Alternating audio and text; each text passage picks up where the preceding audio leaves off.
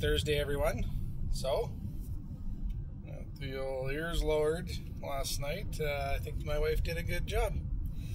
I don't think you can screw it up with a shaver. My friend calls this the COVID cut, which is basically just grabbing a set of clippers and going to town. So, it is what it is, but it makes me feel better.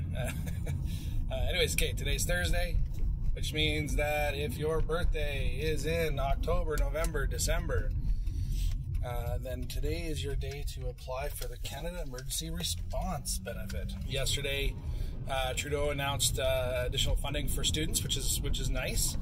A lot of students looked for jobs in the summertime in order to help pay for their tuition and whatnot. I know I was one of those kids. And some of those jobs just aren't going to be around. So, $1,250, that's for a month, okay, for May, June, July, and August. And if they are disabled or they are taking care of somebody because of COVID, then they get an extra $500, so $1,750. And these students can make up to $1,000, okay? So just like they extended the qualifications for the CURB, they're also extending the qualifications for the emergency student benefit, okay?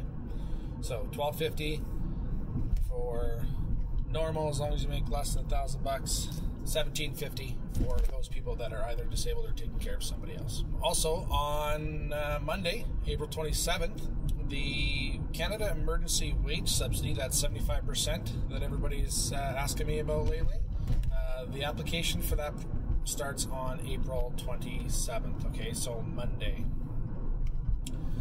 Again, to qualify for this, you must have had to have a 15% decrease in the month of March, or a 30% decrease in the month of April or May, okay?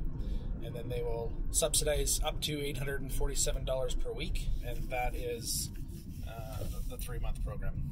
So again, that opens on Monday. I don't know what the application process looks like. We did get a spreadsheet today sent to us from the Canada Revenue Agency in order for us to share that. So we're going to learn it, and then we're going to tell everybody about it. Okay, so if you're on our email list, fantastic, you'll likely get it.